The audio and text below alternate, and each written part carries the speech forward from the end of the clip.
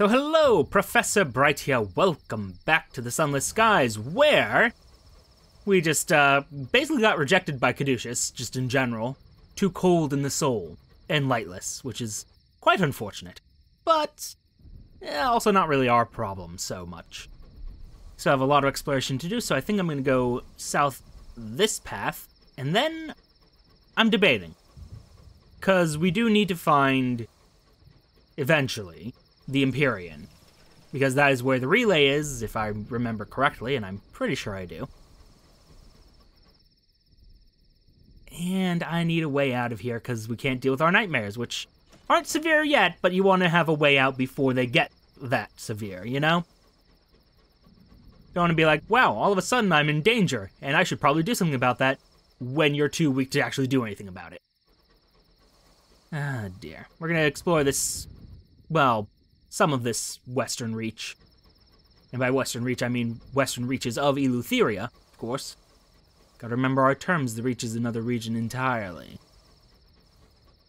Although now I wonder, if I go to that relay, is it just that it's broken, or is it that it is, you know, something happened to whoever was there? Because the relays are staffed by people, so one would hope nothing too problematic happened over there. Oh.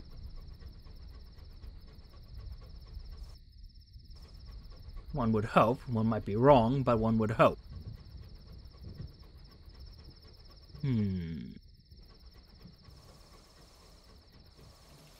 I do not like these flowers. Patience erode, tempers fray. Yeah, let's... Thing is, I don't know what ports are left for us to discover. Or if we could discover... Thank you for that quick change of music. That was helpful. Oh, hello. Crosses...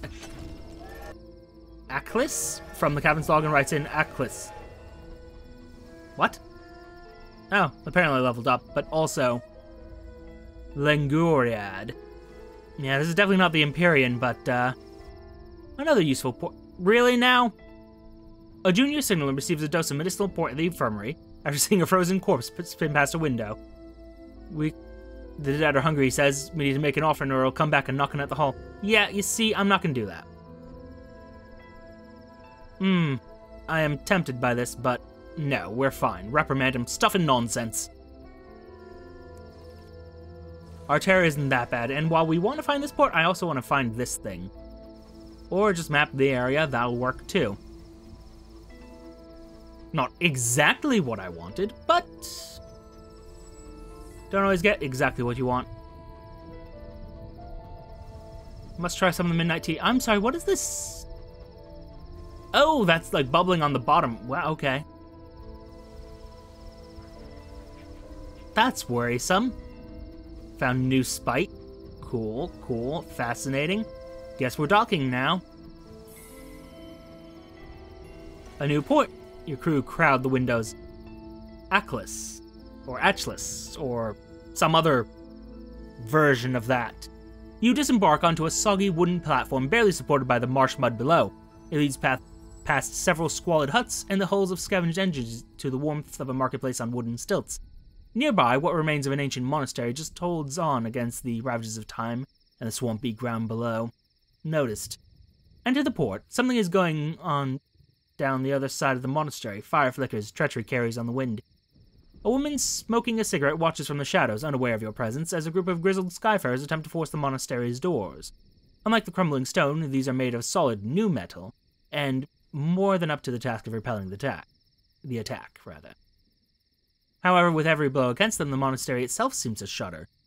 Dust raining from high up, stones creak. It'll not take much before something gives.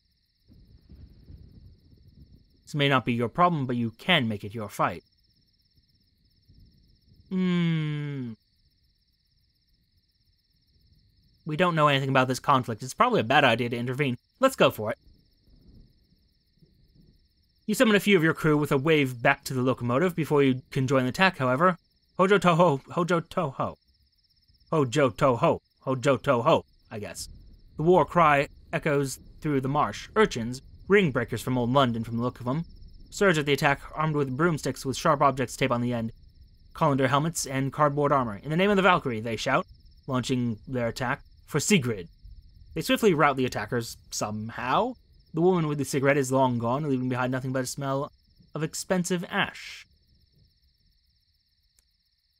Furious. Rotting wooden huts on stilts stretch out of the marshland, connected by rickety walkways and gently swaying rope bridges. Red paper lanterns line the paths, offering just enough flickering light to avoid unfortunate tumbles into the dark mud below. Ring-breaker urchins in colander helmets and tea-tray armor stand to slack attention, longing for a little trouble. Compile our report first. This is a small place, it won't take long. It seems quite extensive, actually. In search of Midnight's favor. Everything here seems to revolve around tea and spice and a special blend made in the monastery that nobody you speak to appears to have tasted. We are not worthy of Midnight's favor, they all tell you through unsmiling faces before offering you a special deal on some other blend or incense they just happen to have. Heading to the marshes, it is time, apparently. A pair of urchins guard the path out of the market. Wouldn't, warns the older of the two. Nothing out there but plants wanting to eat your face off and water what drives you potty. But they show you no interest in stopping you. The marsh beckons. The light of the port slowly fades. Beyond lies a forested gray swamp, misted over and filled with leafless black trees that claw at the air. Few venture out here, except to gather incense from what they call Achilles' garden. There are no maps to it, many do not return, but your head is clear, the path ahead looks manageable. You have nothing to fear. Continue through the marsh for now. Onwards and forwards in search of its secrets. The swamp slurps at your boots, the mist makes it impossible to gauge any real direction. You might have been turned around 100 times and never known it. Close your eyes and choose direction, it's as good as any. Time passes. For a moment, you feel as if you walked in a circle. This is possible, it may also be a trick of the light or madness. In the distance, you hear what sounds like a hunting horn. The mud bubbles, the air here is poison. Continue. Onwards and forwards. Head towards the north. Your instincts push you in that direction. Nothing. Something cracks under your feet. Fragments of bone, a batch of spore-throwing plants spits their poison in your direction. A dull ache begins beating behind your temples. I wonder. Follow the water currents. Most of the water is stagnant, but the occasional stream runs through it elsewhere. There doesn't seem to be any harm in this, as far as I can tell. You take a moment for a breath of air. In another situation, this could be quite pleasant, specifically a warmer, drier, brighter one, and think of it from anywhere else in the universe. You take a moment to catch your breath. Now that you have a fighting chance of making it through this place, you feel dizzy. So dizzy. I appear to be back in the same place. Cling to the tree lines, rather. They must lead somewhere. More time passes. Attempt to retrace your steps. We're not finding anything here. Uh-oh. The water and land seem to shift before your eyes. Was it this way you came, or this way? That tree looks familiar, but wait. Uh-oh. A series of large sporing plants nearby do their best to bring you under their spell. Down in the mud, a sharp pain. A snake slithers away, its killing instincts bigger than its stomach. Oh no. I am lost. How do I escape here? A series of vines stretch around the trees here, large grape-like objects hang from them. Unlike grapes, however, the contents are moving. Your thoughts turn to the warmth of the fire on the train, heading for a pick of the good meats. You hear music in the distance, the music of Albion, the music of home. Oh? An encounter? Oh god, no. Edging past a fallen tree, you narrowly avoid having your hands severed by the snap of a particularly hungry plant. A toad hops up on a rock, watching you stumble around with an evident sense of amusement. It hops away as if to say, you wish you could do this. Your name slips from your memory. You reach for it, repeat it, hold it tight. Oh no. Slight problems. An encounter, though. Something looms out of the marsh mist. The Queen of Hours. Someone splashes towards you through the mists, bent with hurry, wearing broad skirts of black and gold. The mist lifts. It can't be. It's the Empress herself. Her renewed majesty, forging through the mud with her skirts raised around her royal ankles. She looks at you, and her eyes are bright as suns. You, have you seen a man pass? Her attention is caught by something in the mist. Albert? Dear Albert, don't wander off. She hurries in pursuit of someone you cannot see, and the mist closes hungrily between you. She is gone. Will she ever hear? Oh, dear. Oh, dear. Oh, dear. Oh, no. Attempt to retrace our steps again. Back to civilization. Oh, thank God. You emerge from the marsh, much to the surprise of the ring-breaker urchins guarding the torchlit entrance. Still, it'll be a while before your head is ready for another trip out there. Yeah, how? I don't understand the marshes. It did seem to be completely random. Maybe if I just moved completely randomly, it would work? I'm gonna try that, but first, let's explore some more of this area. Visit the Court of Tea and Spices. The bulk of the market is devoted to brews and incense, and the almost priceless Midnight's Favor.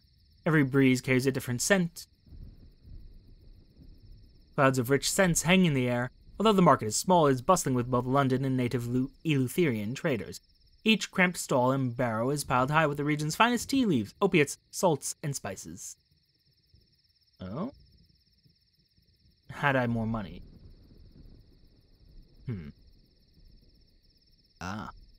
Or some bohemian affiliations. Interesting. Browse the tea barrows. Many of the spice merchants have tattoos on their left cheek, denoting what they sell. The Londoners present have yet to adopt the tradition. For now. They will eventually.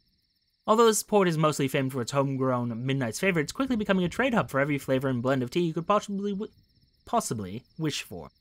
Customers don't brew them, but bite into leaves and lick samples off their fingers. Curious. Ask about Midnight's Favor. Some say it is blacker than night and tastes even deeper. Your inquiry draws little but averted eyes and apologies that they are not worthy of Midnight's Favor. The select few who trade in it consider it far too precious to simply sell. Visit Murgatroyd's Taste of Albion. Even out here you can get a mug of Murgatroyd's finest. Quote unquote.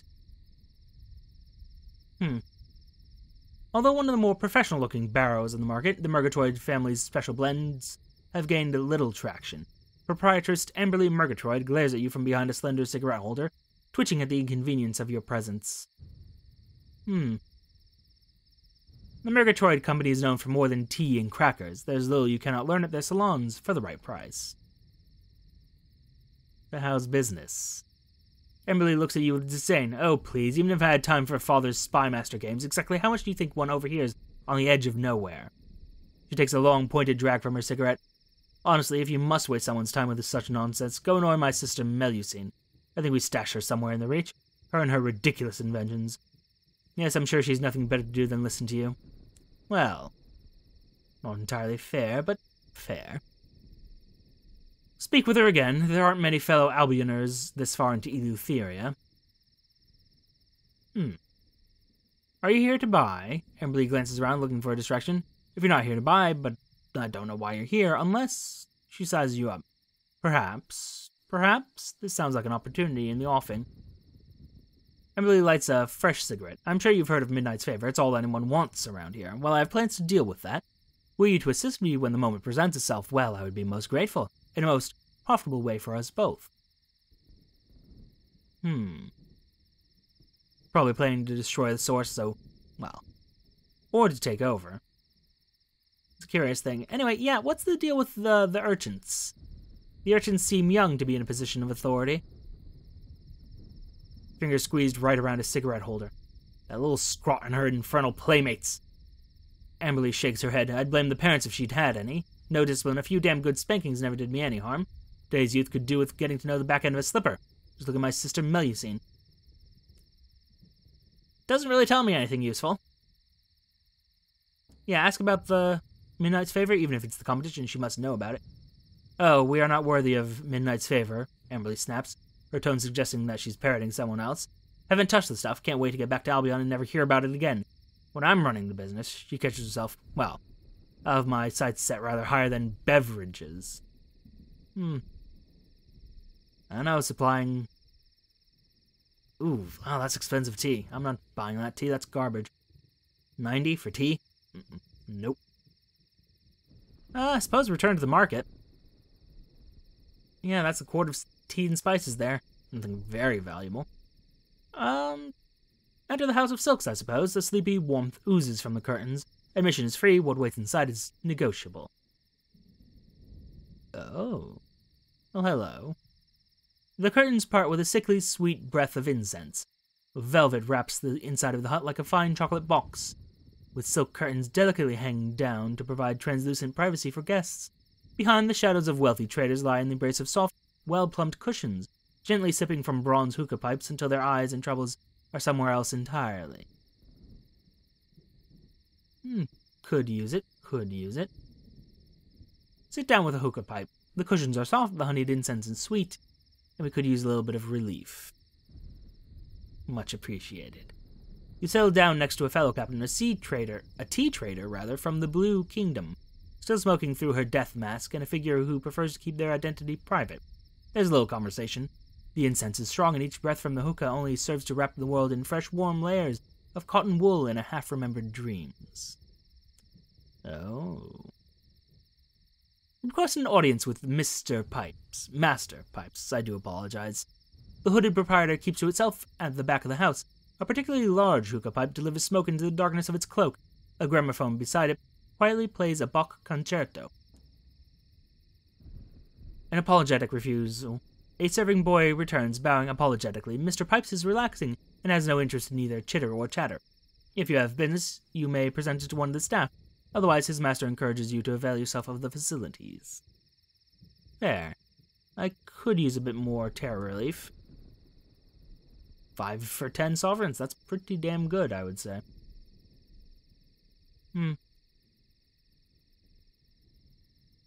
Ask about Midnight's Favor. Didn't see this option before. A place like this should have the specialty of the port, perhaps. The serving girl shakes her head. We are not worthy of Midnight's Favor. Perhaps in the distance her cloak. Master raises an arm, or at least a sleeve, just a little. A summons. Excuse me, please. Oh? Ah, coming from the cloaked master, not from... I was worrisome there. Return to the floating market. The suite of this place is sickly and intoxicating, but... we have other things to explore.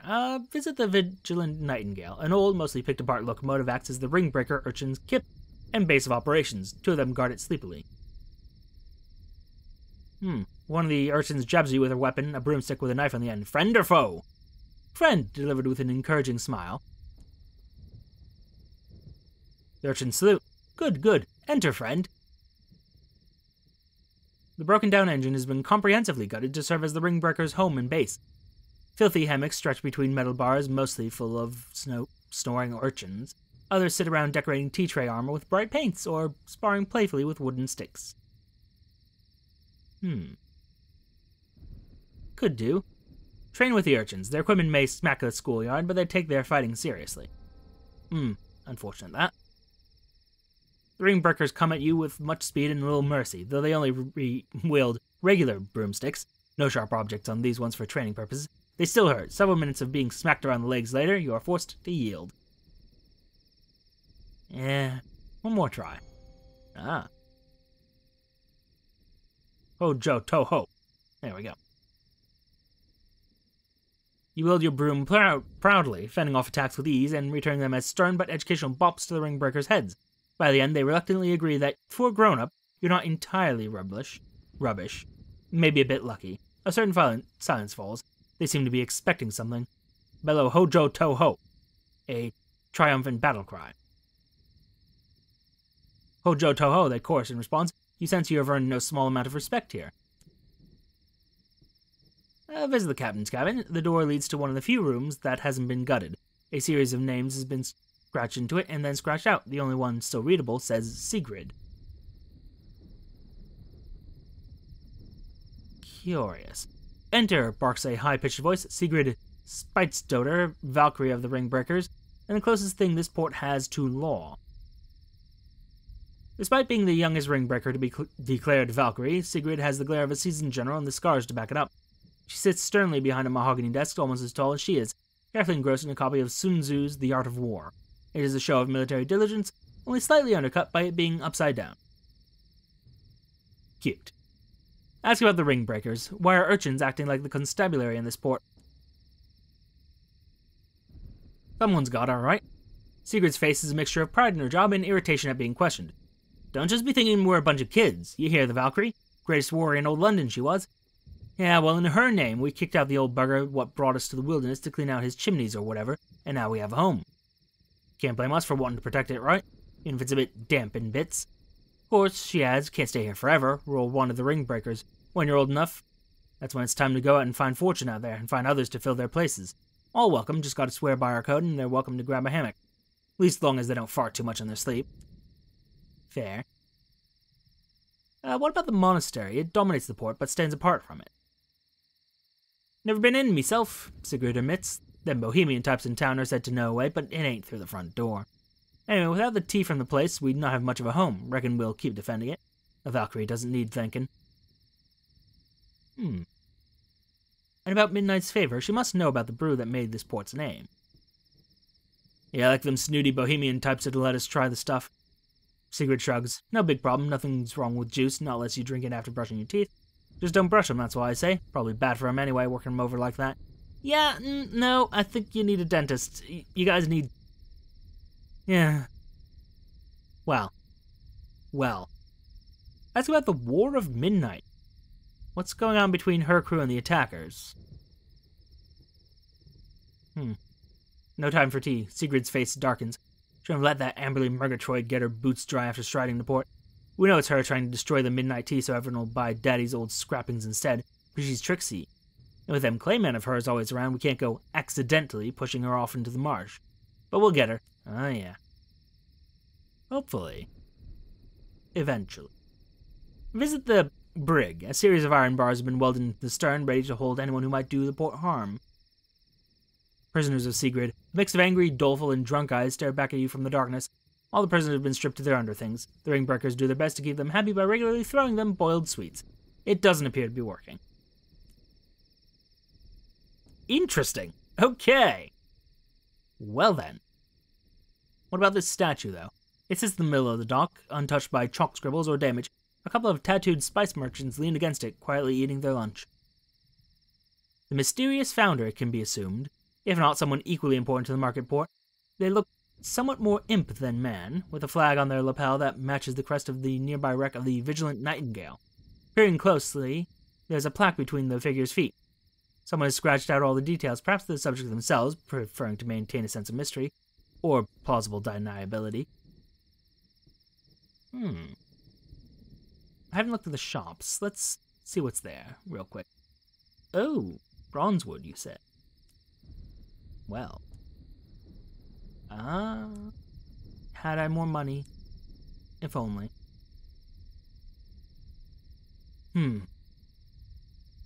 Most of Aklis is constructed from trees gathered in the marsh. They're soggy, they take time to dry, but while technically not bronzewood, they're close enough to it that most Londoners can't tell. Today, the merchants have a surplus. Either they sell it or it has to go back in the mud. What? But why? Why would it go back in the mud? I'm unclear on this. Still, I don't have the money to actually do anything about that. No money, no resources. Walk down to the monastery. The path is narrow and poorly lit. Not many venture this way.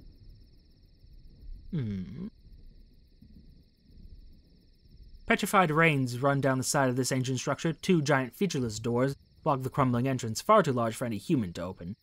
The metal is unfamiliar, but resilient. Unfortunately, the same cannot be said of the monastery itself. The ages have not been kind. Oh? I have 3 soul flaws, you say. They say the monastery opens only for those undergoing great torment. Rumors are less clear on exactly how they know this. Interesting, that. Speak with an impatient penitent. He beats his fists against the door. It'd be very worrisome if he was beating his head against it. Getting nothing but bloody knuckles for his trouble. A lost love. You, he blinks tears from his eyes. You're captain, right? You've got a look about you. Maybe you can help. My husband, he was never the same after he came back from the Z with that tattoo. The eye, that blessed eye, it drew him here. I'm sure of it. I think I've seen your husband. Possibly. He's not here. I'll just leave it at that. I think that's all we can do, really. At least all we can do for now. Let's head into the marshes one more time. Just see what happens. Oh. Sorry, I can't let you go out now. Sigurd's orders, you got the urchin attempts diplomacy. You got mist in the bone box. All the spores and stuff out there. It wears off. Come back when you're not dribbling so much. What? What? I got what? Please explain. Please explain now. Ah, well, I suppose if I'm not going to go back in there. Let me look at my... No, officers. Who gives me Bohemian? There you are. Okay. So, sorry. First officer is going to be the princess for just a moment. Now if I remember where. The Court of Tea and Spices, perhaps it was? There we are. Visit the Midnight Garden. Steps lead up to a wooden temple, landscaped with flowers and gravel. Not just anyone is welcome. Mere money will not grease the wheels. Ah. I see.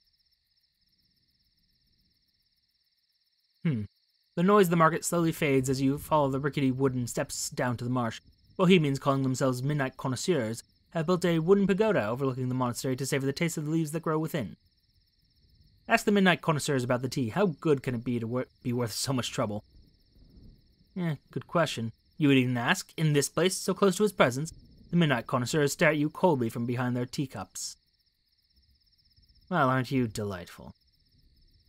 A connoisseur of fine teas, you say? Browse the tea barrows? No, don't see any real opportunity there. Well, no, let's go back in there. Visit the Taste of Albion. Maybe there's a way to have some? No? Cool. I just don't know. Don't know how to go further in on this port. At least, not yet. At the very least, not just yet. But, I will eventually. If not today, then at some future date. For now, though, thank you very much for your time. Note the like, comment, and subscribe buttons below. Use them responsibly, and I will see you all soon, and we will fix this problem as well soon. But for now, goodbye.